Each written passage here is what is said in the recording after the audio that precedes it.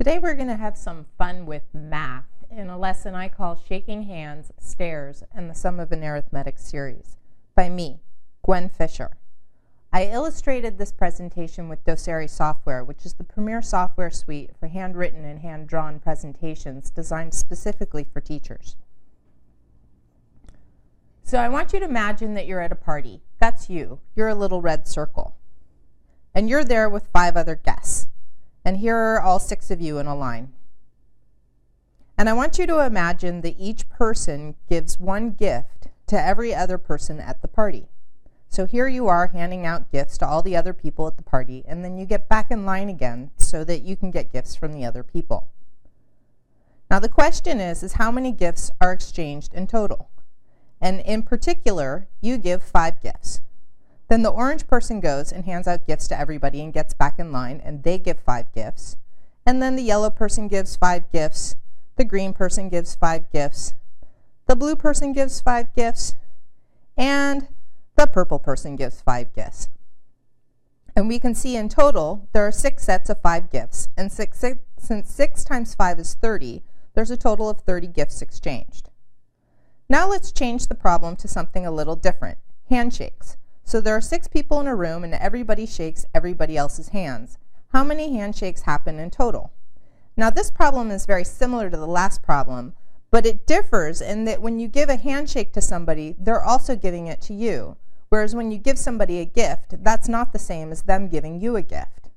So there are half as many handshakes as there are gifts. So the number of handshakes is 6 times 5 over 2, which is 15. If we want to do the problem the long way, we can imagine all 6 people in a line, and you're the red person, and you go and shake everybody's hands. That's 5 handshakes, but you don't get back in line because you don't need to shake anybody's hand again. And then the orange person shakes 4 hands, the yellow shakes 3, the green shakes 2, and the blue person shakes 1. And if we add all those numbers up, we get 15, which is the same answer that we got when we did the problem the short way. We can model the handshakes as diagonals of a polygon. So if we have the 6 people standing around in a circle, or in this case a hexagon, then we can model the handshakes by drawing in the diagonals, or also the edges, of the polygon. So the red person goes, when they shake everybody's hands, we see that there are 5 diagonals that we've drawn in for the polygon.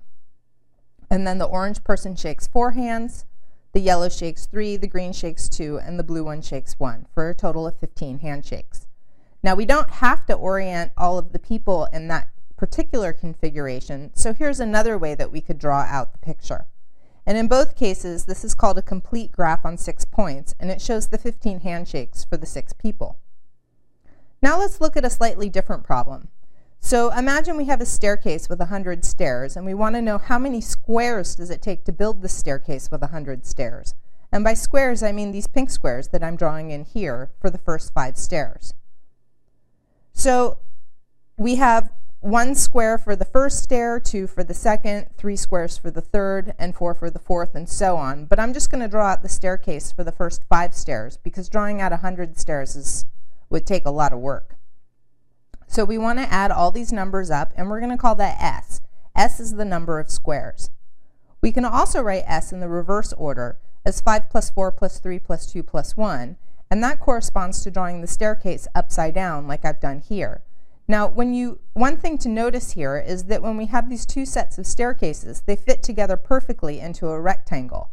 And the rectangle is 6 units high, and that 6 corresponds to 5 plus 1, or 4 plus 2, or 3 plus 3, 2 plus 4, or 1 plus 5.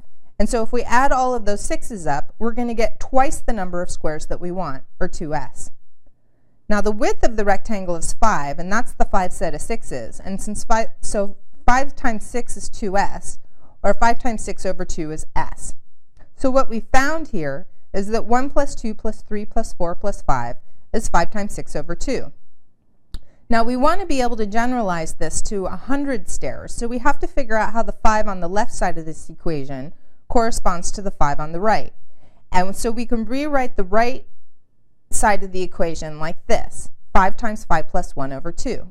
And then that tells us how to do it for 100. So if we want to add up the first 100 numbers, we get 100 times 101 over 2, which happens to be 5,050.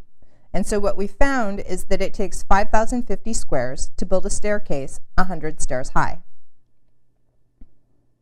Now let's generalize this problem to n stairs. So here I am drawing the staircase with n stairs. It's n squares high and n squares tall. And then I'm going to draw the upside down staircase with the stairs in the opposite order. And so we can see that we get a rectangle that has a height of n plus 1 and a base of n. And so the sum of the arithmetic series 1 plus 2 plus 3 all the way up to n is n times n plus 1 over 2, because we're taking the area of the rectangle and we're dividing by the number of staircases. We can rewrite this formula as the sum k equals 1 to n of k equal to n times n plus 1 over 2. This is called sigma notation. And now for the big finish. What we found is that for n people, stairs, or corners of a polygon, n times n plus 1 over 2 is the number of handshakes, squares, or diagonals of the polygon. It turns out it's all the same problem, or at least it's all the same answer. I want to end with two final problems. The first one is to find the sum of the even numbers up to 100. And if you want a real challenger, try to find the sum from 50 to 100 of all of the multiples of 5. So thank you and good luck. Bye.